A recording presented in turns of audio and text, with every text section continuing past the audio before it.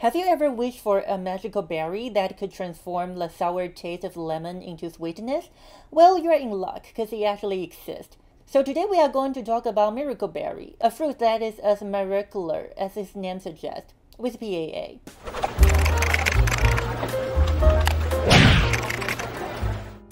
Hi, I'm Dr. Low. Welcome to What People Also Ask, where I search something seemingly obvious and share with you some of its part, aka People Also Ask, which is a feature telling you what other people are searching on Google that relate to your query. Today's query is miracle berry. We will explore what it is and how it works, and as well as some lesser-known fun fact about it. So what is miracle berry? The question can be answered by Wikipedia's Synsepalum dulcificum entry and Encyclopedia Britannica's miracle fruits entry. The miracle berry, as known as Synsepalum dulcificum, is a plant native to tropical Africa. It belongs to the Cepaceae family and is scientifically classified under the kingdom Plantae in the order Ericales. Its other common names include miraculous berry, miracle fruit, and sweet berry. The miracle berry is renowned for its unique property of altering the taste of sour food to sweet. This is possible due to a glycoprotein molecule found in the berry called Miraculin, which binds to the tongue's taste bud when the fleshy part of the fruit is eaten. At neutral pH, Miraculin binds and blocks the receptor, but when sour food are consumed, resulting in a lower pH, Miraculin binds protein and activates the sweet receptor, leading to the perception of a sweet taste. This taste-altering effect can last up to 30 minutes until the protein is washed away by saliva. However, it's worth noting that the berry itself has low sugar content and only a mildly sweet tang. The berry has been used for centuries, particularly in West Africa. It was first documented in the 18th century by European explorer, the Chevalier Desmarches. More recently in the United States, there was an attempt to commercialize the fruit for its unique ability to make non-sweet foods taste sweet without a caloric cost. However, the Food and Drug Administration classified the berry as food additive and required evidence of safety, which has limited its commercial use.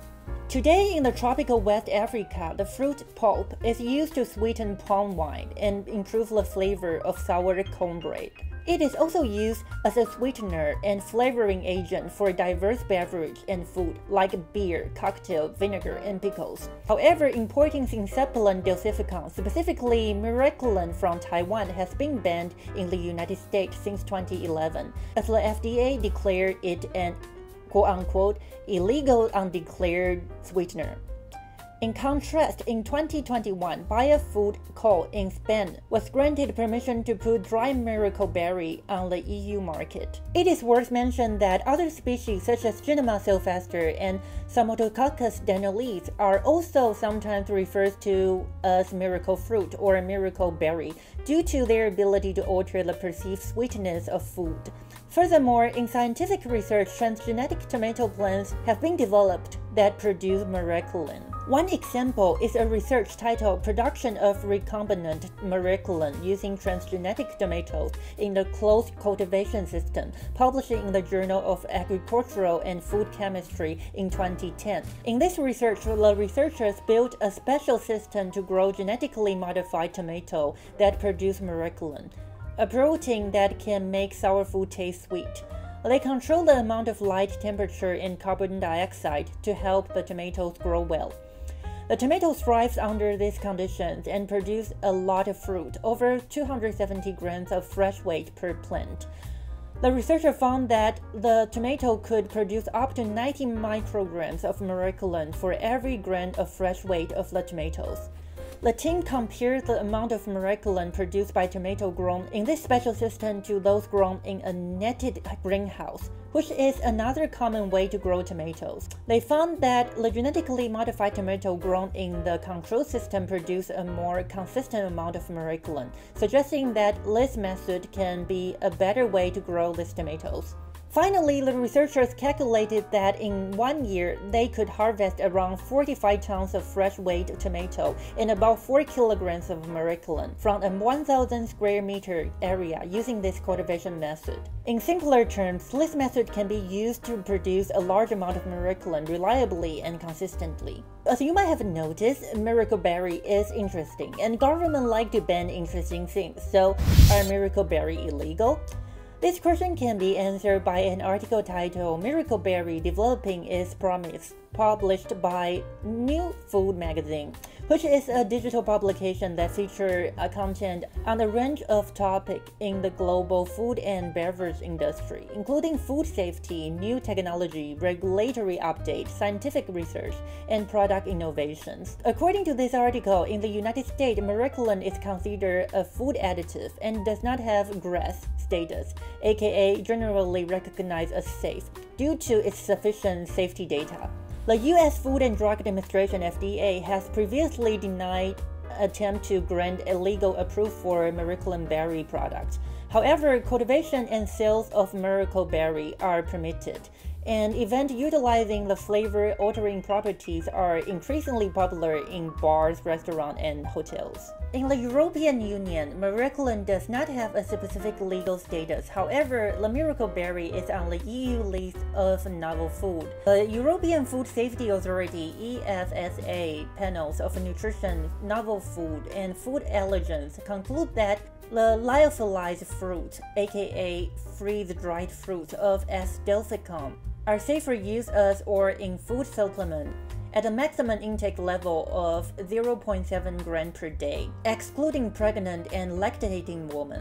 This is due to insufficient scientific data available for these subgroups. In Japan, there are no restrictions on selling miracle berries. Despite these regional regulations, miracle berries are not universally approved as food additives due to a lack of extensive scientific studies. Nevertheless, they are grown extensively in Asia, the US, and Latin America, and are available in various forms, including fresh and dry fruits, juice, fruit seed oil, freeze-dried powders, canned fruits, and tablets containing Miraculin. So do miracle berry have side effects? This question can be answered by an article titled Miracle Berry Side Effect, published by Livestrong.com, which is a health and wellness website. According to this article, miracle berries are generally considered safe with minimal side effects. However, some potential side effects may occur, including 1. Overconsumption of acidic food. The active ingredient in miracle berry, Miraculin, alters the perception of taste, making sour food taste sweet. This might encourage people to consume these foods in larger quantity than usual.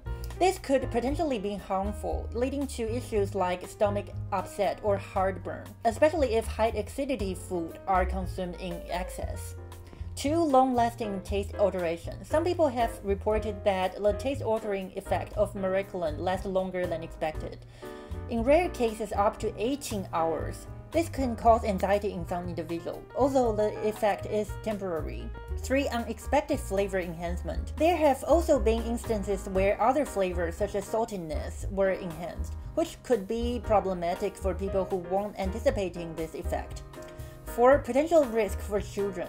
While Miraculin does not mask the bitter taste of harmful substances, there is a concern that the fruit's taste-altering effect could potentially put children at risk of consuming harmful substances, misunderstanding the real taste due to the sweet perception induced by the berries. Overall, while miracle berry is generally considered safe, this potential side effect should be taken into account, especially when consuming food with strong flavors or potentially harmful substances.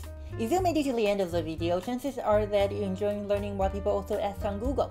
But let's face it, reading PAA real self will be a pain. So here's the deal. I will do the reading for you and upload a video compiling some fun PAA once a week. All you have to do is to hit the subscribe button and the bell icon, so you won't miss any PAA reports that I compile. So just do it right now.